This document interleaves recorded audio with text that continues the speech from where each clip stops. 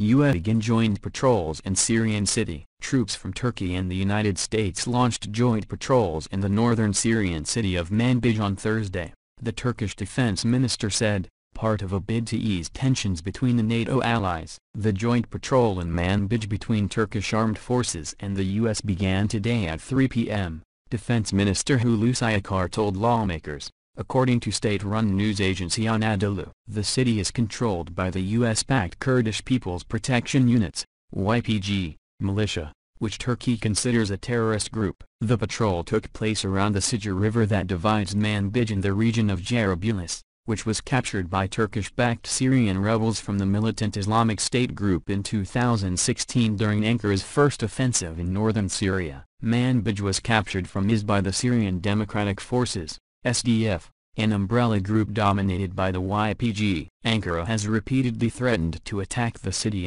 and earlier this week President Recep Tayyip Erdogan said Turkey had completed preparations for a new operation to destroy the YPG in northern Syria.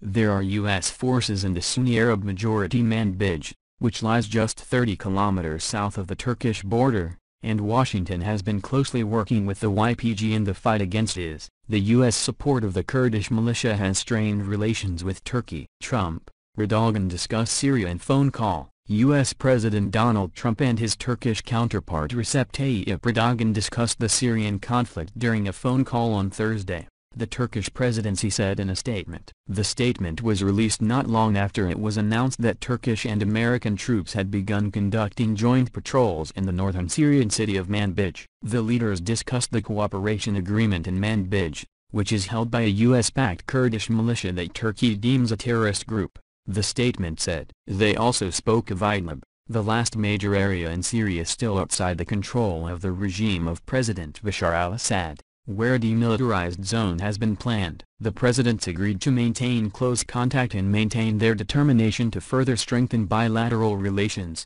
according to the statement.